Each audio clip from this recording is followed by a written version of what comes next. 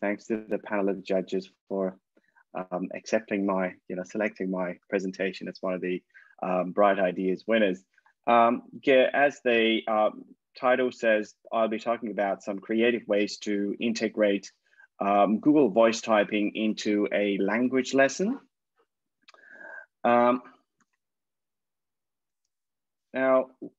So in today's presentation, I'll be talking about Google voice typing. What is it? How can you access it? How can you use it? And how can you, integrate it into a lesson? And I'll be talking about a little bit of background, how the idea came to me back in 2000, late 17, 18. And I'll be talking about the rationale behind each activity that I designed for my students. And I'll go through the 7 creative and engaging voice typing tasks that I designed for my class and for my students, and show you how they work and how they, why I designed them and what is the aim to be achieved in each creative task. And I have some more voice typing activities for teachers who are joining the presentation today to take away if slides are going to go up on the English High Story website. There'll be a PDF of the activities and worksheets that you can use.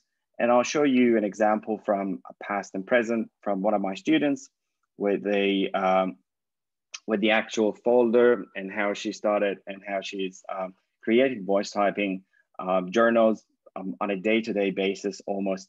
And then we'll have some time to, ask and answer some questions. And also, if we have time, I'm going to show everyone, an example of a voice typing sort of Google document. Now, the first thing, Now, first thing is, what is Google voice typing or GVT? So GVT is not, you can't really Google that because I just made it up for myself to make it easier to follow. Google voice typing is basically a dictation tool, and it was primarily used as a speech to text or speech recognition device or method or, a way of communication. And if you really want to track it down, goes back 100 years back in probably 1800s. And, when the speech recognition machines were invented, but the most recent example of it has been Amazon and Google, and obviously Microsoft Cortana, I think, which is an assistive tool for users. And it is accessible for free on Google Docs and Google Slides and other Google apps to, integrate into whatever purpose you have for your lesson. I put this link down here, and it is specifically showing you how to, navigate through Google voice typing on Google Docs, and you can click on it and check it later once these slides are up. Now, this is a screenshot of a Google Word document. Obviously, the first thing you need to have is a Gmail account and a Google Drive that's connected to that Gmail account. And once you create a file, a Google Docs file, as you can see here, a blank document, it takes you to the actual document where you can see, you can start typing, writing, putting pictures, whatever, just like a Word document on a Microsoft Word document. And if you go to tools, down here, you see voice typing. So first step, go to tools, go to voice typing, and you need to activate that in order to be able to use voice typing. Now, a mic appears on the screen, and obviously when you're ready, you click to activate the voice typing or speech recognition machine, or the brain of Google Docs to take in what you're saying. And step 4, the mic turns red. It's time to speak into the mic for Google to transcribe. Well, I know that there are a lot of, as I said earlier, there are a lot of devices that you can use to integrate speech recognition into a lesson or into literally anything, as an assistive tool. But I'm going to be talking about Google voice typing in classes. So It might sound basic at the beginning, but it's not once I get to the tasks. So yeah, this is just an example. Dictating Google Docs is easy and fun. This is what it's being transcribed via Google voice typing, voice recognition. Now, I'll go through a little bit of background and go through the rationale as well. Back in late 2017, 2018, when I was in Japan, I had one day, we were spending time with my students in the computer lab, and I was playing with Google Docs, and I thought, well, what's this? Google voice typing. So I started, playing around with it. Thought, okay, so I gave my students on the spot a task to, start using it and see if they can create a journal. And they liked it. And what I started doing at the time was asking them to see if it works in Japanese as well. And surprisingly so, it worked. So they started talking in Japanese. And sometimes it transcribed as really funny words. And everyone, we spent like 10, 15 minutes on talking through the microphones, through the headsets, and creating journals with the voice typing. So that's how I started thinking about voice typing in, more in depth, and see how I can use it in my sort of in my lessons and, in activities for speaking primarily. And so as part of the rationale, I think students can see the language they produce in real time. And that is often a challenge for students, because they can't, when they're in class, especially facing the teacher and other students, and especially now that they're doing everything online, it affects their confidence. And they think that, even a sentence they're making in English does not count. They think that, oh, I don't speak. While they're speaking, they're saying, I can speak, but they're actually speaking. So they can't see it. But if they start using voice typing and actually see the language in real time, they'll be encouraged to talk more. And I'll show you examples of how my students continue talking, because they see as soon as the language comes out, turns into a production of their language ability. Now, I think it can help with speech intelligibility. And obviously, it's because, Google is, listening to you and, turning through that complex process of recognizing the language and turning it into text. And as long as it is intelligible, it transcribes it. If it's not, obviously it doesn't, or it changes it to a word that's completely, sometimes absurd. And I think it can improve pace in speaking. And I designed activities around pace in particular to take the students, through a few steps and see if they can manage their own pace in their speaking tasks. And I'll go through the speaking tasks as examples later on.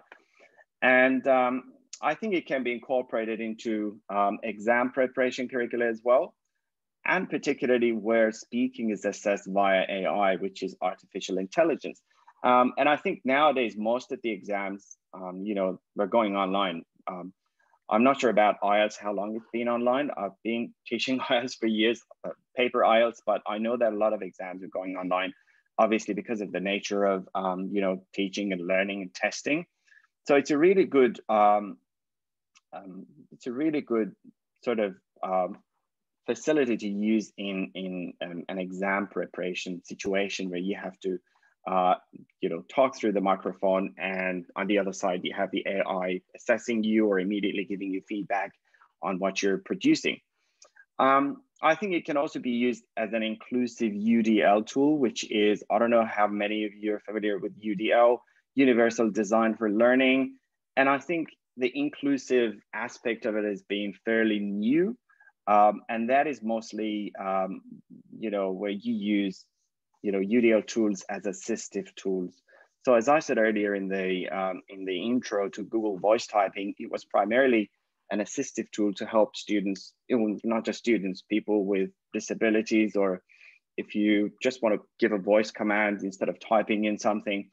And a very good example of that was a student that I had in semester 1 this year, a couple of months ago, who was injured in a volleyball game. And I suggested, so she was injured in the shoulder, she had to go through surgeries. And she was right-handed, she couldn't type in, and I suggested that she could use Google Voice Typing to start working, you know, producing language at least, not writing an exam paper, but, you know, producing the language to be encouraged and to be sort of included. That's why I think it is really inclusive, because injuries don't mean that you can't talk, unless you have an injury to your talking organs. And I think it is fun and user-friendly. And I've got examples for that as well that I'll show you later today. And the good thing is that it can be done daily to enhance lifelong learning experience. And that is, this is sort of my obsession with, you know, my own pedagogy. And I really want to make sure that students continue to use different tools in learning, and they're not 100% sort of attached to the classroom context and the teacher. They can produce the language whenever they like, wherever they like, and you know, keep improving and producing the language. Now, the first task, the aim here is to see language produced in real time, as I said earlier. And the task for the task type is an impromptu voice typing activity. All they need to do is activate the mic, start talking about anything you like. This could be your experience of a good movie, a hobby, or your feelings in that moment. You don't need to write a script before talking. So there are some really important aspects in this. First thing is that it is impromptu. You don't have to prepare for it. And the thing is, you don't have to, students don't have to think about it. They can just activate the microphone and start talking. I know that some teachers do voice memos or voice journals. Yes, but the thing is, you can't see the produced language at the end. And a lot of the time, students don't go home and, you know, start transcribing everything on their own. And it takes time, obviously. So this is, I think this is a good idea for them. And my students prefer to do this instead of doing, you know, a real task where you have, you know, something, a heavier goal to follow. And they can do this daily as well. Now, the second task is basically in two parts, but they're identical. Improving speech intelligibility. It can be done as a pronunciation practice, voice typing vocabulary items. I often ask my students to go back to the reading lesson that we do on Monday, read the words they wrote down, or I gave them the vocabulary list from the reading, and you know, read the words out loud and clear to voice type the words. And the other variation is writing voice typing sentences. So I asked them to select 5 short sentences from the text and voice type them to check with the original when they finish. Task 3, the aim here is improving pace in speaking, voice typing and measuring WPM in speech. I know a lot of students are familiar with WPM in reading, and my students like it a lot when I give them a task, you know, a reading text and say, okay, so you've got 700 words. This is the average WPM, you know, based on scientific study, you know, 200, 250 or whatever per minute. But when it comes to presentations, they are often confused about how the number of words sort of translates into speech speed when they start talking. So that helped them a lot when they started doing presentations in my class. So the task here is to read the text from the reading lesson out loud, begin voice typing and start the stopwatch, record the start and finish the time and the finish time, measure your speech WPM when you finish. And obviously you can match it with a WPM in reading, as in reading, and then producing the same language in speech and see the word per minute pace, both in reading and speaking. The next task is, you know, prep for online speaking exams. Speaking about a given prompt where speaking is assessed by AI or artificial intelligence. Refer to the speaking prompt or topic given to you by the teacher in 3 to 5 minutes. Talk about the topic and voice type. And the good thing here is that if you have a large class, a large number of students in your class, and you have a prompt and you can't really interview students face to face, you can actually see the result and you can give them the time. You can go into the breakout room anytime you like and have a look at the amount of language they produce and how on task they are, you know, how well they use the vocabulary and how they manage to, talk about the given prompt. And I often use IELTS prompts for, exam preparation, which is, which helps the students with general English as well.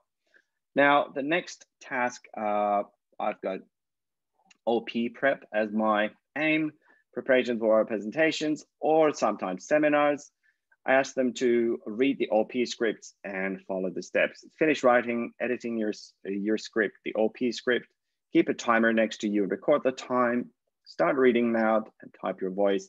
When you finish, further type words with the words in the script so that they know, again, it can be matched with a WPM activity to see how fast or how slow you're going, and also how accurate you're going in terms of speaking the words that you put on the script for your oral presentation.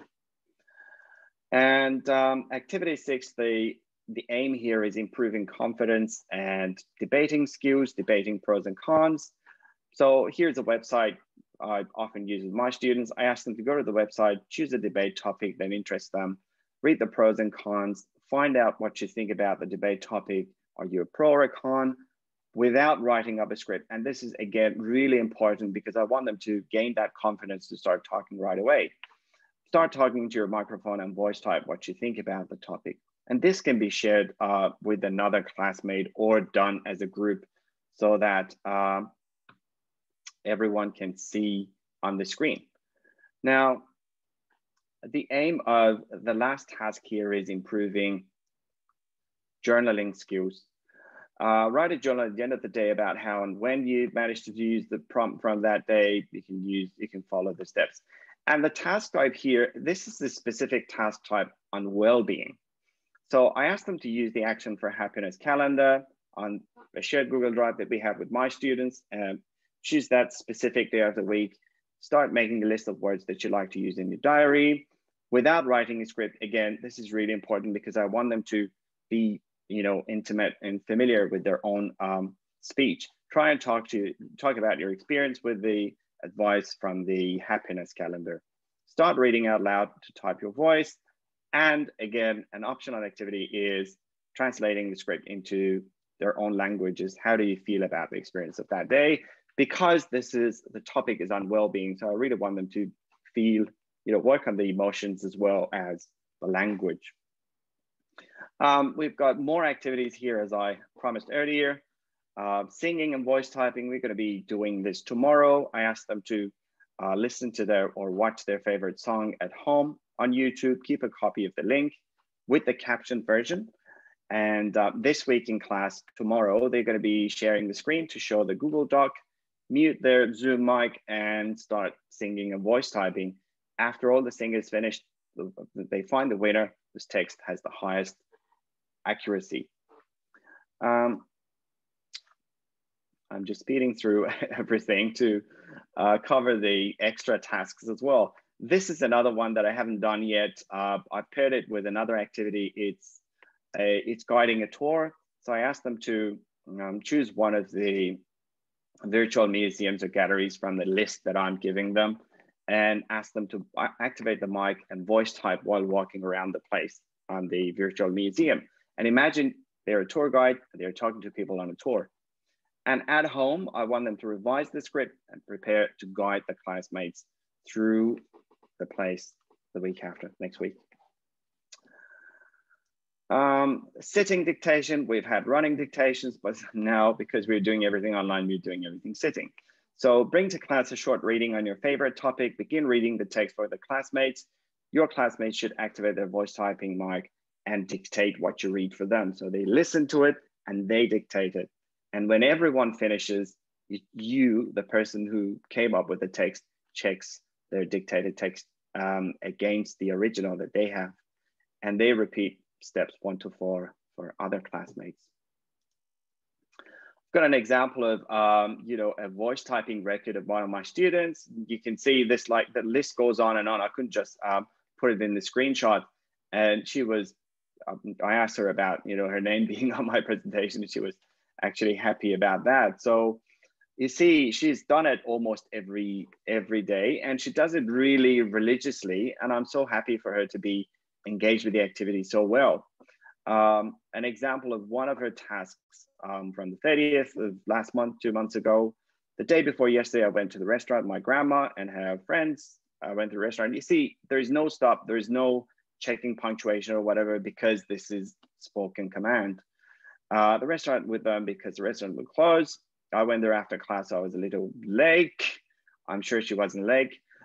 So these are the things that I asked them in another stage to start working on. So what was this word that Google missed, for example, and the rest of it.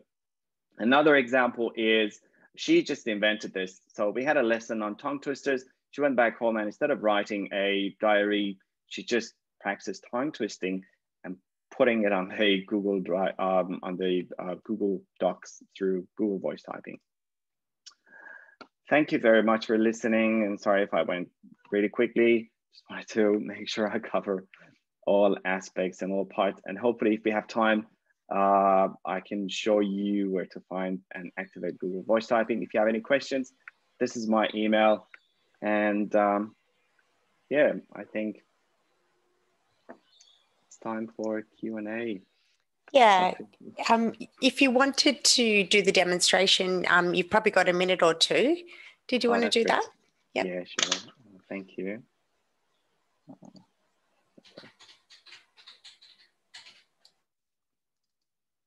All right, so I'm on a Google Drive that we use for work for our students. So here on the left-hand side, you see new, just need to go to Google Docs, blank document, yes, create and share.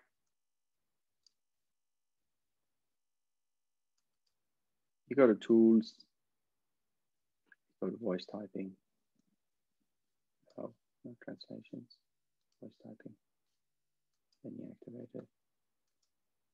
Okay, welcome to our lesson on the listening skill today.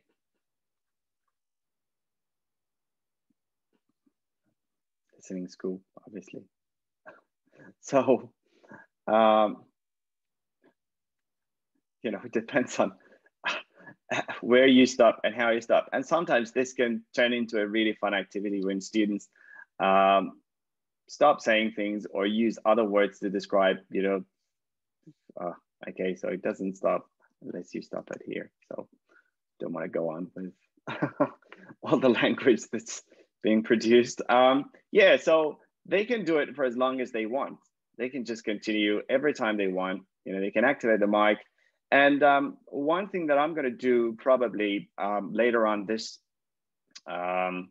semester or next semester is to ask them to activate the voice typing option on a different file and transcribe their own attendance in class. And I think this is going to be a lot more useful for them, because you can just activate the voice typing here and just minimize your browser and let it listen to you and transcribe what you're saying.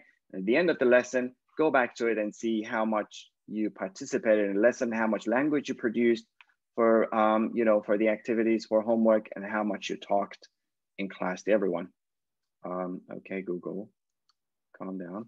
I think that's, yeah, one thing that's important about using it and, you know, applying it to Google Docs is that it doesn't work on other browsers.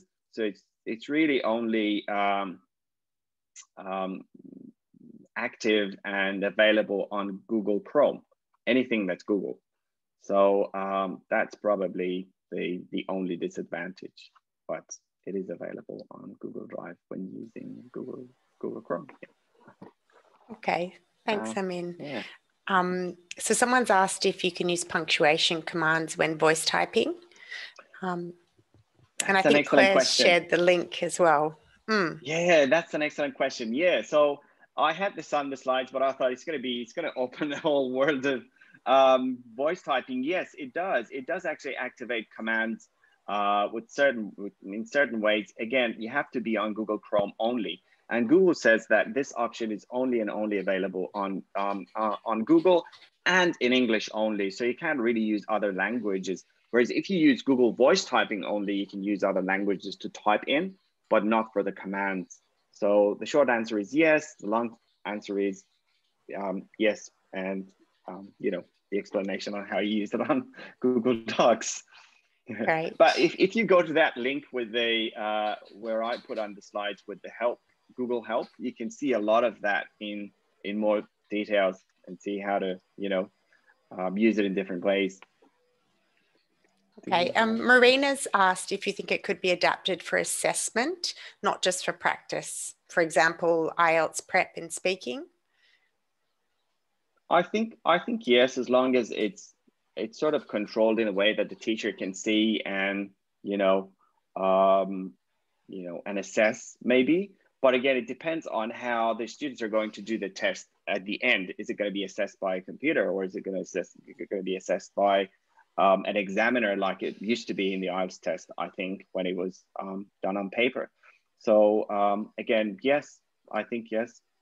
And again, it encourages the students to, you know, speak better, faster, and just talk and, you know, engage in the activity. Yeah. Yeah, I love the self-assessment aspect of it as well, the independent learning aspect of it. All right, I mean, well, thank you. There were so many innovative and practical ideas that you shared there with the audience. So thank you very much for that. Thank you so much. Thanks for listening and thanks for the questions.